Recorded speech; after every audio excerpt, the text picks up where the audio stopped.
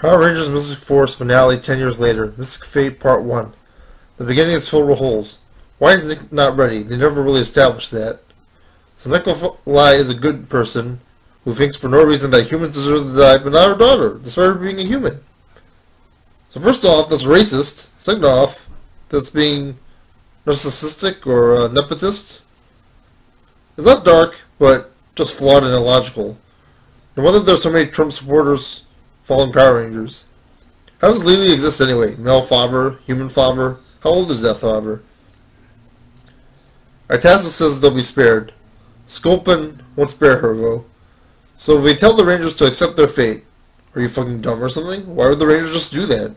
Why would they stop fighting and accept their fate?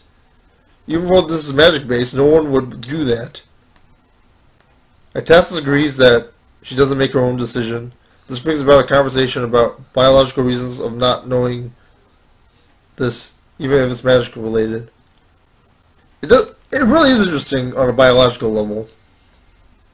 Because of Artasa's creator, the master, is that the reason why she can't make her own decisions? Or is it something she can learn from the Rangers or something?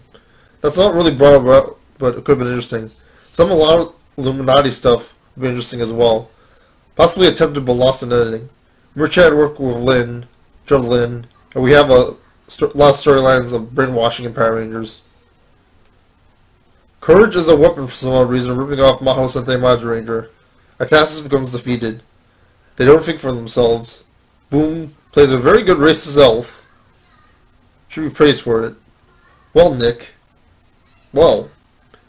I would have liked the master version of Korag or Nick's mystic form. That would sell a lot of Comic-Con merchandise. For some reason, we're supposed to care about Phineas or Rockport, despite the fact there's so much drama in the episode.